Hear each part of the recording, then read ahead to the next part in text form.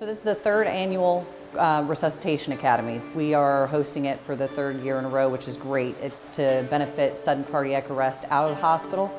We have representatives from 15 to 18 fire companies that have come in to get the training today, and it's like an advanced CPR. We give them a little bit more information as to the why they're doing it and to hopefully benefit our patient outcomes. We're seeing a lot of improvement across the board with this new technique, the pit crew CPR, which gives everybody a role.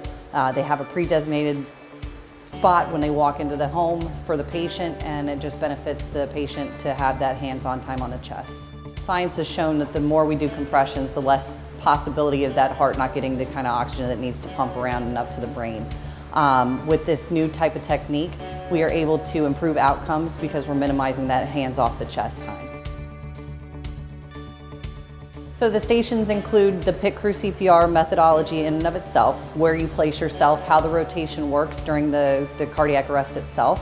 We also focus on ventilations. We do a specific station for bag valve mask ventilations to improve our technique. We also do an integration with the paramedics as well, to include what happens when a paramedic crew arrives on scene with that BLS component of doing the compression.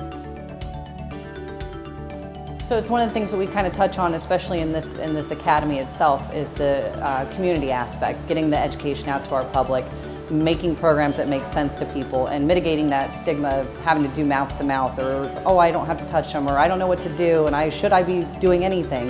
It kind of gets that information to the public in a better format, and if we can just do hands-only CPR, it definitely benefits our patients in those first moments of a cardiac arrest.